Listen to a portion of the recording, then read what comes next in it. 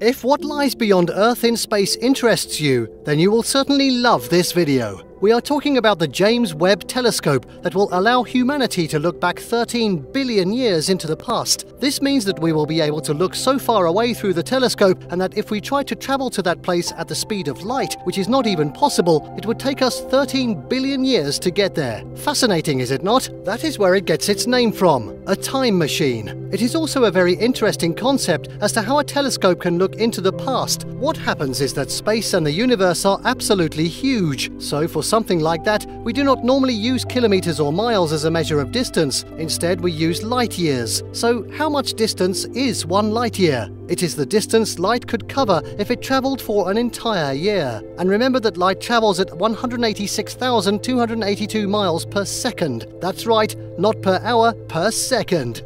The James Webb Telescope gets its name from the second head of NASA, James Webb. This guy led the United States mission to Mars and was in charge of its operations back then. The telescope dedicated its name to pay respect to that guy and was born as a result of a joint venture between NASA, the European Space Agency, and the Canadian Space Agency. Mind you, that is not something that was developed in the past couple of years. In fact, it has been under construction for more than 25 years now. I am sure you have heard the name, the Hubble Telescope. Hubble has been responsible for sending us images of thousands of galaxies, planets, and solar systems. We're talking about millions of images, each of which acts as a puzzle piece to help the scientists determine more information about space and what lies in it. But compared to the James Webb Telescope, the Hubble will appear like child's play. With its launch in November 2021, the James Webb Telescope will change everything about the way we view space. It is said to be about 100 times powerful, and that is saying something. To put that into perspective, the Hubble Telescope is powerful enough to detect the light of a firefly at the distance of over 7,000 miles. So the largest distance between the United States is 2,800 miles. Can you imagine being able to detect something through any telescope standing on the border of the US and looking at another border? And this amazing power has allowed scientists to unlock thousands of secrets about the universe. After the James Webb launches into space, Hubble will stick around for 9 more years, after which it will retire in 2030. So far, Hubble and Spitzer's telescopes have also allowed us to get some great information about planets that are not in our solar system. We have gotten to know about the densities, atmosphere, and other properties of more than 100 planets that are outside our solar system. With James Webb, we are looking at about 300 exoplanets, which will further answer the question of life outside Earth in the universe. This is all very exciting, and NASA itself describes it as something that will change everything. The official description of the James Webb Telescope says the following: Webb will be the largest, most powerful and complex space telescope ever built and launched into space. It will fundamentally alter our understanding of the universe.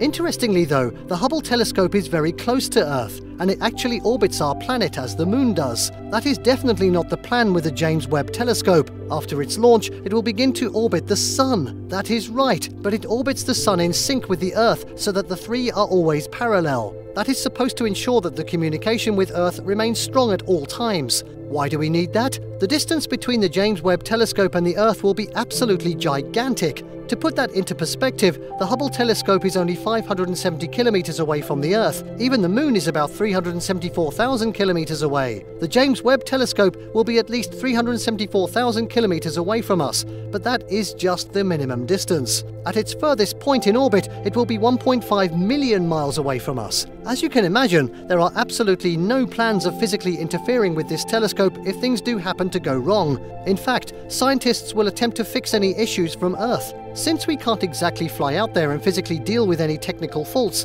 it is important that every single aspect of this telescope is perfect. There is almost no room for any errors. If we compare it to the Hubble, the James Webb will be much larger in size. We could say that the size of the Hubble telescope is about the same as that of a bus. In contrast, the James Webb Telescope will have a height of more than a 3-story house and will be as wide as a tennis court. That is pretty huge, but it is still going to weigh less than the Hubble Telescope. While the Hubble weighed about 12 tons, the James Webb Telescope is only going to weigh 6.5 tons. Yep, despite the enormous size difference. The telescope is going to be fitted with multiple mirrors, the largest of which will help capture the images of objects that are billions of light years away. The secondary and another curved mirror on the telescope will help improve the image and capture it perfectly. However, the largest part of the telescope will be its sun shield, with a length of 20 meters and a width of 7 meters.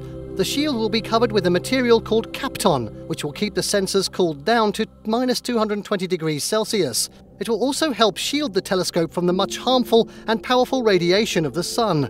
The thermal system is so well developed that it's going to manage temperatures on each side depending on the need. This means that the side that is supposed to stay hot, you could technically fry pancakes over there, while the side that is supposed to remain cool, water will instantly freeze and go to temperatures that we can't even obtain on Earth naturally. The larger size of the telescope, compared to the Hubble, also means that it can have a much bigger mirror size and capture images better.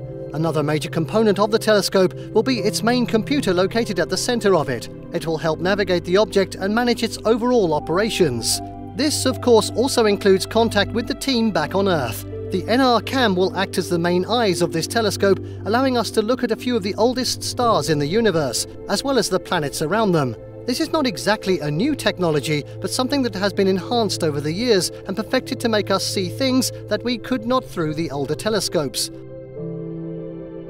The scientists knew much about what was needed even decades ago, but the sheer level of sophistication that was required for this telescope to become a reality was too much. In fact, according to the initial plans, it was supposed to launch back in 2007, but a lot of things needed more work and were yet to be perfected. So this was changed to 2021, but it seems that this is the timeline they are going to maintain, as all three space agencies seem confident about launching the telescope in November. James Webb is not only going to complement what the Hubble has done, it will go far and beyond that to let us penetrate deeper into the universe. The deeper we go, the further back we can look into time. It is hoped that after James Webb starts to send us some images back, the scientific world will quickly improve its understanding of the universe. Soon, James Webb will also provide us with a 3D model of the universe. Well, that will be all from this video, folks. Thank you so much for watching, and we hope you found this video interesting. If you did, please consider subscribing to our channel. We'll see you with another one soon. So take care and goodbye.